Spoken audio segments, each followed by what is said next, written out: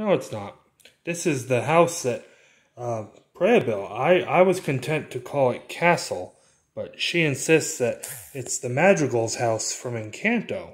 And here's Mirabel right here. She lives at the house. Let's just turn it around a little bit. And